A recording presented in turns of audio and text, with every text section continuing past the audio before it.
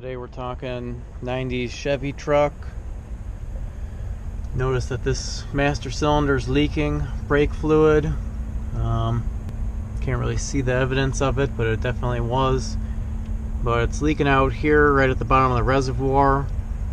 So rather than changing the whole master cylinder, we're just going to be changing the reservoir.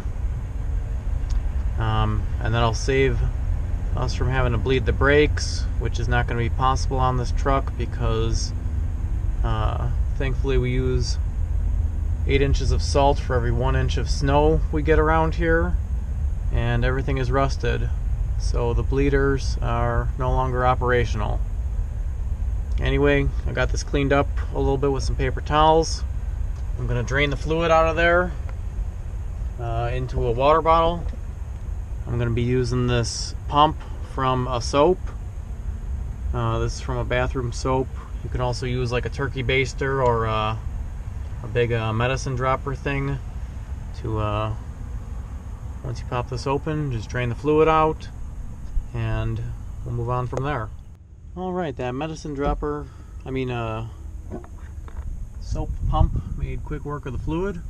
So now I'm going to put the cap back on, and this reservoir, it just pries off.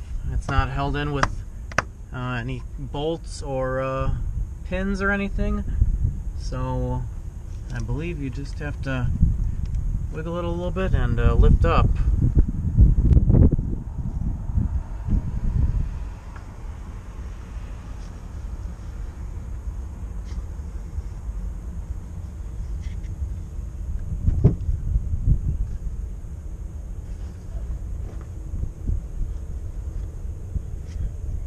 Alright, I'm gonna go get some leverage.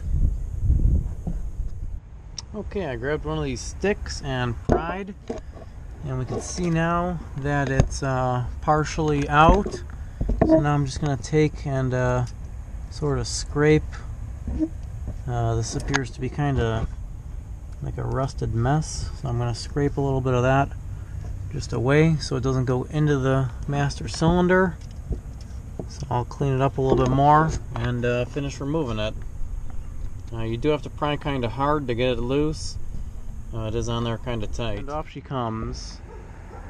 This has rusty metal on it. The new one appears to not. Anyway, this is what it'll look like. I'm gonna clean this up a little bit more, not getting that debris into the master cylinder. And then the new one, I'll lube it up with a little bit of brake fluid and press it on down in there. Okay, update. There's no way that you're going to be able to put the tank onto there with the seals on it because they're too rigid and it's too small of a hole. So I took a screwdriver and carefully pried the seals off of the reservoir. There's just a tiny lip that holds it, and then I went and pressed the seals down into the master cylinder, and I even had to use a screwdriver to sort of help guide them in because it's a very snug fit in there. And now should be able to lube these holes a little bit and put the reservoir in over the seals.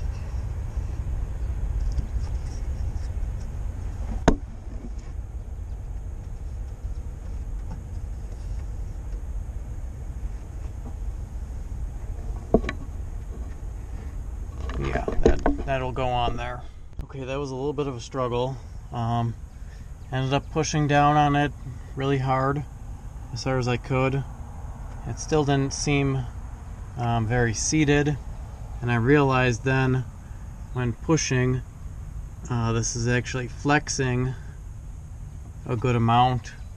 So I ended up taking a 6-inch C-clamp, very useful tool, stuck it down in there like this to actually press down right on the port there that's going down, and I pressed down on that one as well. And now if we look at it, it looks nice and seated, and it's pretty firm if I try to wiggle it. So now we're going to fill it up with brake fluid. I'll let it sit for a little while. There shouldn't be any bubbles to come out because there's fluid at the bottom of these still, so it should be perfectly fine. I'll fill it up, and that should take care of it. You don't want to overfill it. In case you're going to do brakes, you got to compress the calipers, so you don't want to overfill it. And then obviously you want to be careful dealing with brake fluid and dispose of it correctly. I really only spilled a couple drops, not much at all, since I sucked that out of there. I really didn't spill too much, but I am working over stone so that I could wash it away easily. If you were working on your driveway and you spill this on your driveway, it can damage your driveway. And that should conclude this repair.